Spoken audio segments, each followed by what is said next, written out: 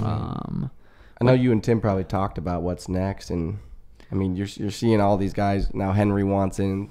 Henry don't want it. Peter wants in. Henry for the don't rematch. want it. Peter probably does. Peter's a real gangster. Peter's actually savage. Henry don't want it, dude.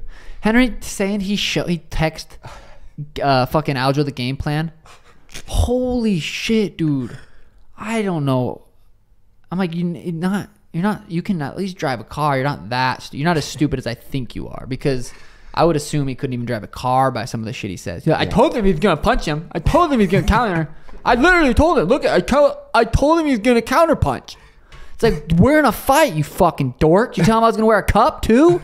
Told him he's going to wear a mouth guard. I told him, look at, he's going to wear a mouth guard. He's going to move his foot. He's going to move his feet. He's going to circle. He's going to try not to get taken down.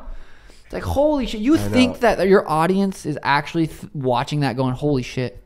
Henry called it. This guy's... He fucking called it. Oh my God, it was just embarrassing watching him say that. It was embarrassing. I was like, oh my God. And then when Connor was making fun of him last fight again. Yeah. Oh, that was funny. I'm surprised Aljamain reached out to Henry. I didn't think that would have happened. That kind of... I was a little surprised too. But it's like, I mean, Henry's got people fooled like that. He is just this king and that he's smart. But I think a lot of people realize now. It's like, okay, he's 5'3".